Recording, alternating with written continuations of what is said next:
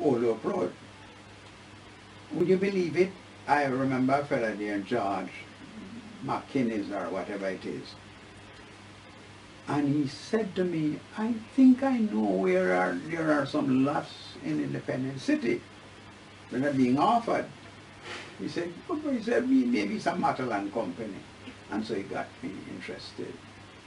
And so we were able to purchase those 2 lots. For the grand sum of $18,000.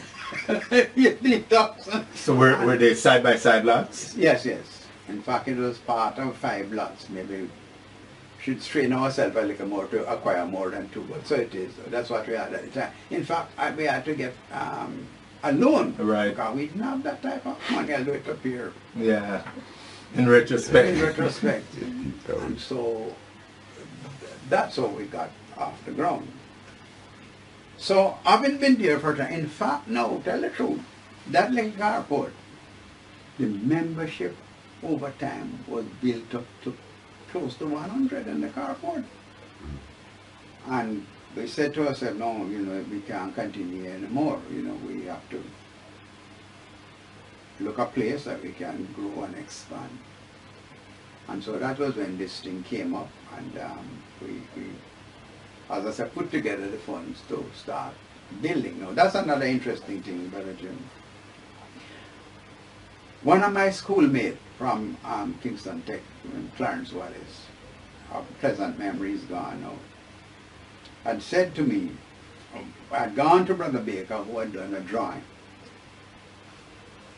And I told him what we had in mind, but he said, my brother, you can't afford this. I said, listen, I know a man named Hyde, Stafford Hyde. And he operated from Lady Outgate Avenue. He said, I think this man can be of help to you. So we went together, Stafford Hyde and another named Carl Bellamy. And they said, no, look, we will change the structure. We will essentially put steel instead of straight concrete beam. So we put steel and then you can encase the steel. And so that fella gave me a loan, I believe it was $120,000. Jim, the man gave me a loan only on his signature and my signature. Wow. We didn't even have a witness. It's amazing. And no security or anything? No security. And so he said, he got it. That's one. Secondly, Lawrence Passard, a friend of ours, Harry Passard, Harry's brother. He saw me, came and said, Brother Mal, I know how this thing goes, right? You have a problem. You have to start and then you have to finish. He said, I can reduce your problem, I can give you a start. Then you have to worry about the start again. You don't have to think about the finishing. That's a blessing. That's a blessing. And so he got involved, got the foundation dug, and over time we paid him as we could afford. Right. And you weren't under pressure to pay it. The building took shape. In fact, if I fast forward, when that building, I think it was 86 that we moved in.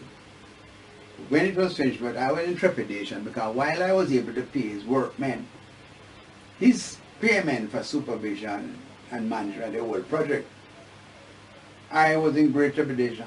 What is this man going to ask and how are we going to pay? And I must tell you that when we opened that building, just when we were, it was partial, but we decided to dedicate the smaller area. When we concluded, and I said to Lawrence, well, Lawrence, tell me the damage. And he said to me, Brother Mal, that's my gift to you. Wow. Yeah, I tell you about the miracle, you wouldn't believe it. So that's how it started, but then of course, Virgin, the key now, two key, to teach our persons stewardship. We never learned that literature. Somehow the missionary, that was never even mentioned. Right. And two, we had a group of young people. young, bright people.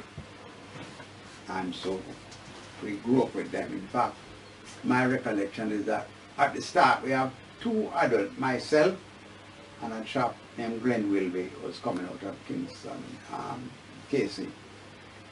A little later on we had the Ramsaran family joining us, but very few in the way of adults. So it was a case where we had to build from nothing up.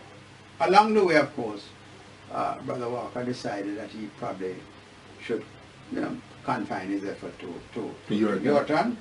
So he went off to Yorton, but all through we had help from God provided. You wouldn't believe it. For instance, where we are now, it's zoned for commercial use. So there was a big struggle with town planning whether we were going to get the approval to put a church building there. Again, fortunately, one of my schoolmates, he happened to be in town planning. And so he assisted us in getting the approval. The condition was, though, listen, it is zoned for commercial. If a person chooses to build a bar beside you, you cannot object. You can't complain. You cannot complain and you cannot object. I said, we'll take it, right? Yeah, but like get the rest of it worked out. Yeah, indeed. So let me ask you, and like this might cause you to dig in and leave out some favorite people, but who are like some of your role models, and like maybe name 3 people in ministry or out who these are the people you admire the most that has aided your work as a minister. Well, I think very early we had a chap in my early years, a fellow named Frank Bent. You heard that in Church of the Firstborn. He was involved in my early Sunday school. I did mention, of course, that fellow named Calvert Carris, the one who started St. Stephen. For a short while I went to Congregational, the part of United Church on North Street, Princess Street. They used to have a primary school there, well, what they call a junior school, because when you graduate you go to senior school. And he, have a serious impact. And of course some of the persons involved, a fellow named Walters in the Adventist. And then of course the fellow, the missionary called Grace Ensign. As far as how he influenced me really was discipline, timekeeping, honoring your word. He made some very, very serious impact on my life where that is concerned. His word and his bond. In fact, if you visit him and you promise that you're going to be there for 2 hours, and that's the expectation. No. He tell you it's time. You don't this inside us. You say you will be here for 2 hours. It's time to go.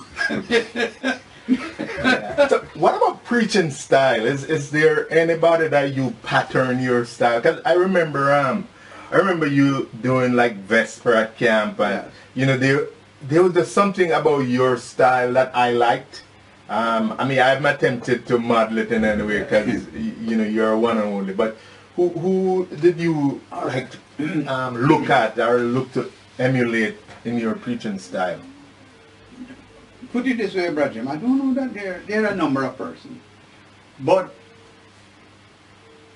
I used to be a person who visited and here at Keswick Convention. Right. They used to have some first class, a lot of Englishmen come here. Yeah. J. Sidlow Baxter, Stephen Alford, a tremendous number of these persons. Even Billy Graham has been to a couple of Keswick Conventions. Keswick Convention, they used to bring some tremendous preachers, a guy named James Earl Massey. Where he come from? He's an American who associated with the Church of God. And these people made really very serious impact. So I can't say there's any, it probably is a combination. I don't think there's any one. So you develop your own style, indeed, observing a number of people. Yes, very much so. So let's talk then a little about the Churches of Christ in Jamaica, as you understand the history. What has been the church's biggest success in your judgment? The biggest success is to me, and the thing that I admire, is to put New Testament Christianity front and center, where you don't have to be a denomination. You can be the church, plain and simple, following biblical principle. This was quite, to me, quite new and different. And you were encouraged to study the Word of God for yourself. There's something you didn't understand or you disagreed with, you felt free to go to your leader and say, we want to discuss this with you. It's not sort of like that, you know, it's cut and dry. This is denominational policy. Or the bishop said that's the end of it. We were encouraged, you know, to research and to discuss. Study and to have conversations. Yes, indeed. What are some of the big challenges you think that the Churches of Christ in Jamaica is facing today? All right. Well, before we even go what they're facing today, the Churches of Christ are in their history. Well, they had decided somehow that they wouldn't have central support. In other words, the support wouldn't go to some central body who's responsible for sending some people to Jamaica and who would be for whom they were responsible. The people that came here came supported by congregation, one or more congregation. So that's number one. Number two, all persons were never taught to give. Number three, the foundation for, like they said to say, the Bible school, it was set up in a way that had really no future to it. All that happened is that the missionary decided to go back and that's the end of it. That's the end of it. It had, you know. So these are some of the, and then they started churches basically in rural areas, because apparently how they got the support is the types of report they can send back. Right? More rural, how many baptized, and you know, and then of course the rural people have their own way of doing things, and that's how you probably hear the word them say them have a missionary. That's the day when the missionary would come. Then when he returned, people went back to doing their own thing. Of doing things. So the truth is, Jim, it didn't have a future in it, right? In other words, I say, what must have happened to these people? Must they say, so when we are gone, what is going to happen? The churches are essentially in rural areas, and the template I use is like, for instance, the Brethren. They had strong urban churches. Right. And you can go out from the urban center. Galilee, Bethany, Healing, right? Then now they can support. We had some very weak churches, you know, and in fact, and also the effort to get people to go out to the United States to study and return, when you look at that, was a dismal failure. Because people like one person said to me, come back to what? When you come back, who take up your support? You have gone to the United States, you get used to a style and standard of living, then when you come back, they're really nothing. So you are really depending, your lifeline really is depending on the support you get. So in the local church now, look what happened now. Your minister who is there now, right? The person who is reporting to, and the person to whom is accountable is the person abroad. The local church have very little. In fact, some people think it was a gift that they didn't have to give. Right. And so there was nothing futuristic in it. You get me? I don't know what people imagine. So why they can't say, so when we're gone, what is going to happen? So are we in a better place to, I'm sure we are, but are we positioned to thrive and survive where we are with the churches today? To me, I'm just beginning to see that we have put a structure in place to talk about. We have a charter of cooperation for the first time. Right. Because how we relate to each other, it was just left. In fact, the fact that a person have a tag out their church of Christ, well, it's one of us, but there was nothing to it. There was nothing to say how I'm responsible for you and how you are responsible for me. Nothing is written any place. No structure. Everybody that you could look to. Yeah, no structure you could look to. And everybody talk about this thing called autonomy. But autonomy, you talk to 10 people, and they get 10 different meanings. 10 different meaning as to what autonomy So means. since you raised that, what's your take or position on autonomy? And tell me where it works and where it doesn't. I've not seen it work any place. And when I say so it's a misnomer. Yes, a misnomer. I've been to the Caribbean, I've been to Australia, I've been to the United Kingdom. I've seen it work nowhere. Nowhere it has worked. Okay, that kind of take care of that. What would you regard as your greatest accomplishment as a minister? I mean, I don't want you to think as broad as you want. Just like the one accomplishment you look back and you can talk about it every time with a lot of pride. Well, I don't talk about it, but it's the fact that we came from really nothing. When I got to Portmore, we had 6 members. Only one was new. They were from other churches. From churches. Yes, 6 members. And a garage. And yes, and a carport. When I left, we have close to 300 members. The church is self-supporting. And you have a we structure. were debt-free. Mm. And the church was able to offer me a pension. And they're able to look after. My son is doing full-time service now. We are able to, we have a administrator, we pay a caretaker full-time. So you have a structure in place? Yes. You have a structure in place. What's your biggest disappointment? As I said earlier on, it's the fact that there was no template for how the church was to go forward in the future. You know, you have a person who's a minister and some members, and well, that's it. And the intra-church relationship was not established. We had 2 events there. You might have a rally, or you might have, well, what evolved to be a convention. Mm-hmm.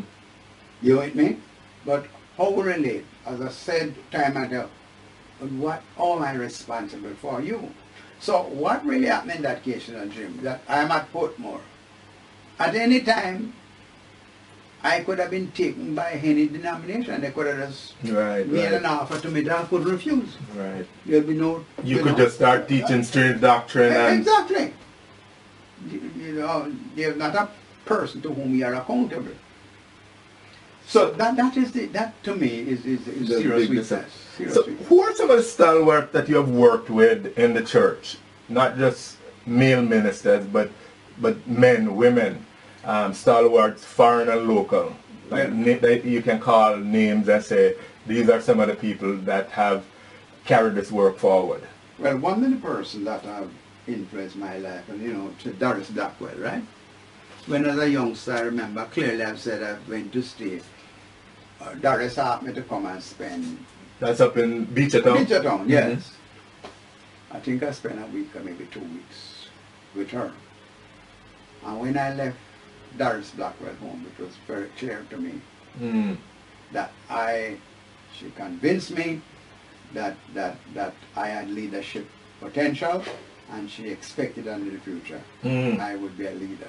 So she challenged you? Yeah, challenged me. I've already mentioned people like Grace Nensign, you know, people like Pastor Mullings, and I influenced people like Albert Thompson, people like Vincent Graham. They had some influence on me. And straightly, one of the person, his style and his manner people like Solomon Levy. Now, again, just by just restricted to that. His style and his manner of delivery, right? Those, again, they left the church, you know, without having a structure that was sustainable. So those are like some of the people that comes to mind. Those are people that comes to mind. So, but of course, other people in other, right, but we call them also influenced. You are, you know, and pardon me saying it, but like you're in the twilight of your years, and you're still active in ministry. Yeah. But you know, like you're not like gung ho like you were. Like you have to slow down of necessity. Yes. What's urgent for you as you see like your time like running out? What you just need to get done? All right. At 81, because I'm now 81, one thing I want to see is that I would want us to have the development of the consumption property. We are now well in the state. We're waiting now to get the work done. We can have an office that will serve both, and I mentioned before, the Jamaica Christian Boys Home. We know that anymore. Right. And also the Church of Christ Jamaica. We want to, as I say, have a visitors lodge there, so our young people can look and pride at something and say, this is ours. This is ours. Not just my little thing. Right. This is ours. Also, I look forward to having our own camp facilities. And also, I look forward to the structure for training young leaders, particularly pastors, you know, that we can undertake, finance their training. Yes, that's what I look forward to. So speaking of pastors, your son Peter has followed in your footsteps. Like off camera, we talked about the three areas that he had, like he could see you function. What do you think convinced Peter to follow in your footsteps? As I said, I try to be transparent, right? I did not impress upon him the fact that he ought to be. Right. I try to live a life of example. And he began to see where the church is in my thinking and in my operation. He has a mother who, if something, if it means she get a new dress and there's something for the church would come first. So he know where our heart is. And not only he know our heart is, he saw, oh, God has blessed us tremendously, you know, over the years. And as I said earlier, we left the church with a vibrant congregation, a debt-free. In fact, they are thinking of building now. We have, in fact, Brother Jim, I don't know, by the way, what we have set up over there, Jim, is unlike what people, we have annually what we call an offering commitment. We ask people to commit themselves. Because in the church, people talk about a budget, and I don't know how you can put forward a budget only at the expenditure. What they intend to in compliance. So we have said to people,